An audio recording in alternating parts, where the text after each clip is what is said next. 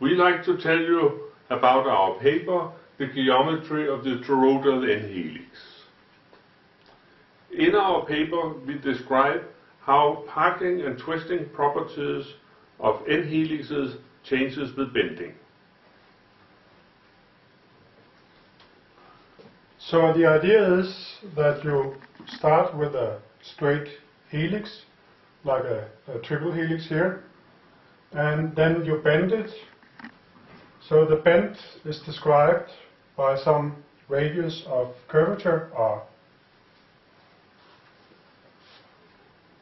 For the packing property of helixes, there is a surprising result that the volume fraction depends on the pitch angle. That means that not all helixes are equally well compaction of matters, but that one helix can be said to be close packed. Even more surprisingly, the twisting properties of the helix depend on the pitch angle. The question is, how does the helix rotate under strain?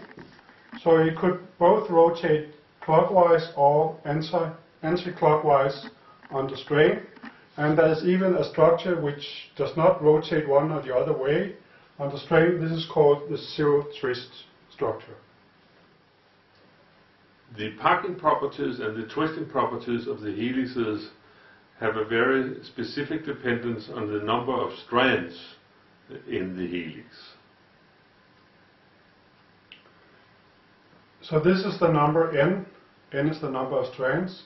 For two strands, you have to bend the helix quite a lot to obtain a structure where both twisting and packing is optimized. That is, obtaining a structure which is both close packed and zero twist. But for n equals 3 strands, the straight helix is approximately both close packed and zero twist. We hope that you will enjoy reading our paper. Thank you.